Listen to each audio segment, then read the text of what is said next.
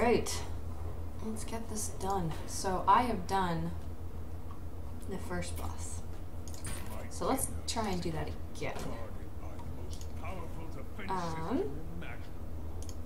So the point of this deck is to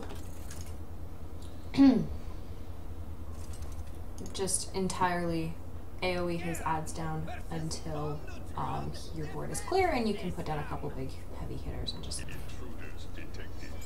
No. This is a horrible starting hand. No.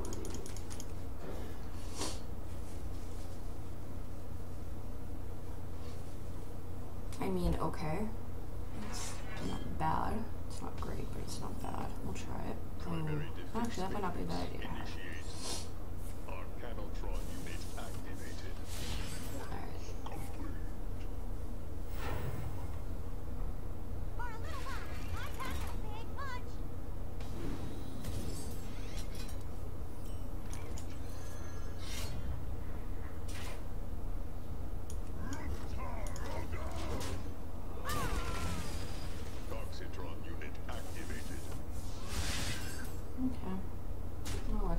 His other minions, that's fine.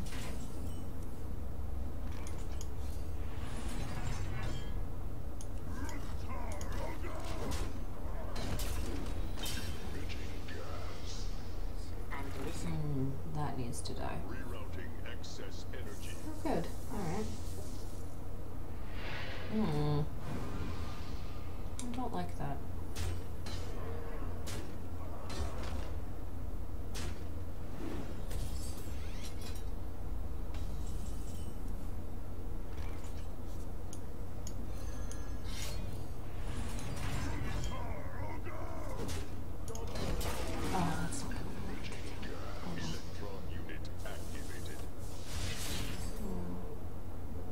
I have no spells in my hand.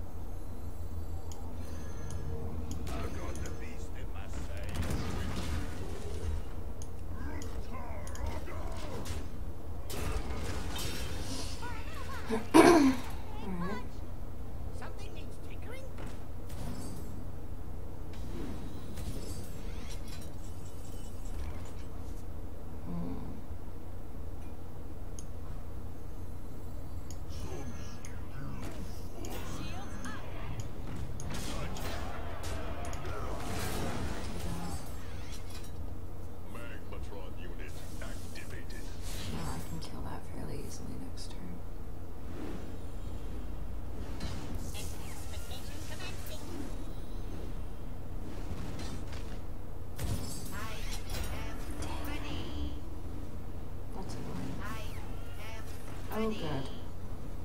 Mind control type, anyone?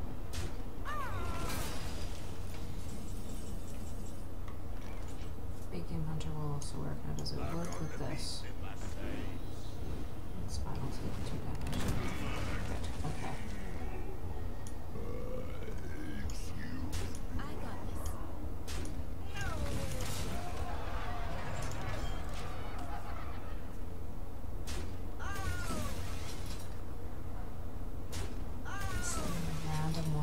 Please don't get the crazy big guy again. Oh, you're gonna do damage? Really? That's a little rude. It's just mean. Alright, well. Might as well kill you. Let's take as much armor. Get as much armor as I can. Oh. He would be a taunt.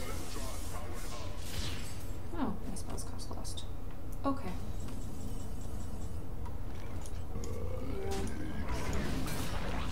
Oh, I can't play that. Of course I can't. Okay, you. Yes! Alright. That went alright. That didn't take 10 minutes. That's not bad. Alright, so the deck that we used the warrior deck. And it's not actually that bad of one. You need a couple legendaries and you need a couple epics, but it's pretty good. So we need 2 executes, 2 shield slams, 2 fiery war axe, 2 cleave, 2 revenge, 1 armor smith, 1 summon for your protector, 2 shield block, 2 big game hunter, 2 mind control tech, 2 death spite, 1 defender of Argus, 1 brawl, 2 sledge belcher, 2 shield maiden, 1 Sylvanas, 1 Dr. Boom, and 2 molten giant. And that is it.